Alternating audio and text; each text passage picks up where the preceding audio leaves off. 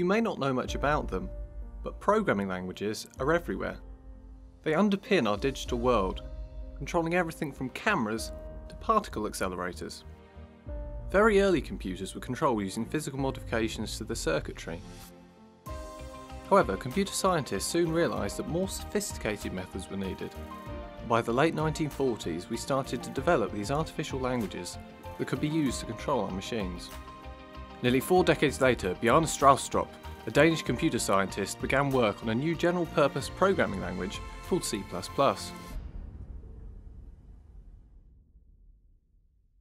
The reason C++ is interesting is that it has been used to do so many interesting things. It's a programming language that was designed to be able to work really well with hardware, but to handle the complexity that you get in real applications. So you start with the hardware and you handle complexity. Few languages can do both. They're either good at handling complexity, they're higher level languages, or they're good at handling hardware, they're lower level languages. C++ combines it. And that means you can find it on Mars in the Mars rovers, at CERN for the atomic research, and they use it to program cars, they use it in the finance industry, in the games industry. It's everywhere.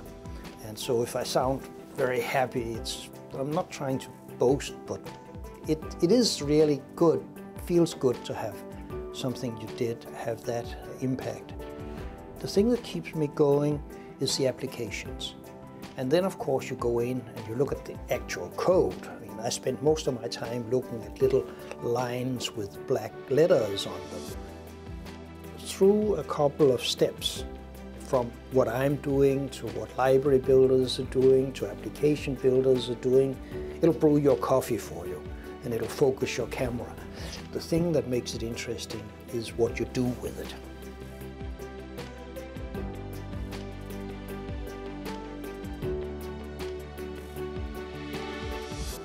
Programming languages change. They evolve just like natural language. When people are using something, they first use it sort of hesitantly and with a lot of problems, and then they become fluid.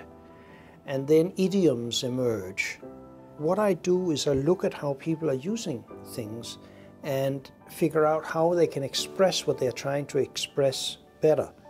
Quite often it involves taking an idiom and then you write a little library that allows them to say it more precisely, more directly in less code. And if that's still too much, maybe the language itself modifies to make it easier to either write that little library or to say things directly in the language. C++, like I first did it, is very different from what we have today. It's a much more flexible tool, it's a much more efficient tool. Unfortunately, it's also a bigger and more complicated tool, but it evolves. I've been working for a long time with C++, and there are some things that I wanted to do and I haven't been able to do yet. I would like C++ to be verifiably type and resource safe, which means you can't break the system. It is necessary to be able to break the type system sometimes because you have to deal with hardware. But I would like that to happen only when you ask for it specifically and very rarely. And I think I can do that. And reaching that goal is something I would like to see done, and I'm working on it.